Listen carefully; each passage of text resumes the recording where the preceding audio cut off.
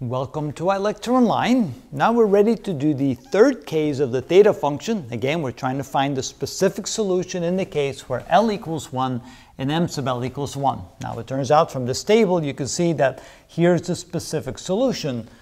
But what we're going to do is show you where that came from, and we're going to plug that back in the original differential equation to see that it does indeed satisfy that differential equation. We saw in a previous video that the solution for the f function was equal to 1 minus, the square root of 1 minus x squared in the case that L equals 1 and m sub L equals 1. Now with the conversion, knowing that the cosine of theta equals x, notice that the solution for the f function then translates in the solution for the theta function. So instead of x, we write the cosine of theta, and 1 minus the cosine square of theta is the sine square of theta. Take the square root of that, you get the sine of theta. Or even more properly, since we need to have a constant in front, later on we're going to find the value for the constant by normalizing the function, the solution to the theta function is going to be a sine of theta.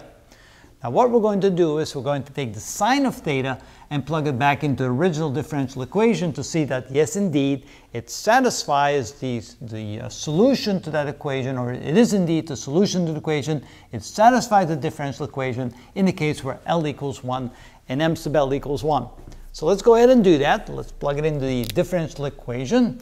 So we have 1 over the sine of theta times d d theta of the sine of theta, and now the derivative of the function with respect to theta, we're taking the derivative of the sine, which will give us the cosine of theta, like this. And then we have plus, now L times L plus 1. Since L is equal to 1, we have 1 times 2, which gives us 2, minus, and in this case, the second term there inside the brackets is not going to be 0, because m sub L is equal to 1, so 1 squared divided by the sine squared. So 1 divided by the sine square of theta, and then we have to multiply that times theta, and theta is going to be the sine of theta equals 0. So now let's see if sine of theta is the proper solution to that differential equation when L equals 1 and m sub L equals to 1 as well.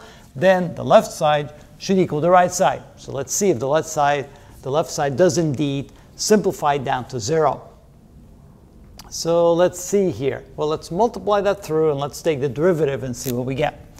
So 1 over the sine of theta multiplied times the derivative of this. So we take the first times the derivative of the second. The derivative of cosine is a negative sign, plus the second times the derivative of the first, which is a cosine of theta, like this, plus 2 times, well actually what we should do, we take that back, we should multiply this times this, so we get 2 times the sine of theta, and here we get minus 1 over the sine of theta, and that should equal 0. I think the next thing we should do is to get rid of this, and what we can do then is multiply both sides of the equation by the sine of theta. If we do that, this disappears, and so this becomes minus the sine square of theta plus the cosine square of theta plus, here we get 2 times the sine square of theta, and here we get minus 1, and that should equal 0.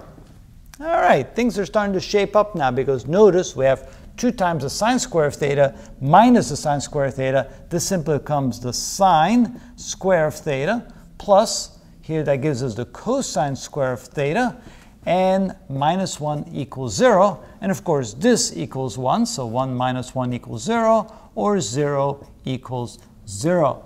And that means that sure enough, in the case where L equals 1 and m sub L equals 1, the solution to the theta function, the middle function here of our solution to the Schrödinger equation for the hydrogen atom, the solution to that is indeed a times the sine of theta. Well, we threw in the a because we know there's going to be a constant. We know that sine of theta is the solution to the differential equation in that case. And on the next video, we're going to try to find the value for a to get the exact solution by normalizing the function and find that exact solution, the value for a.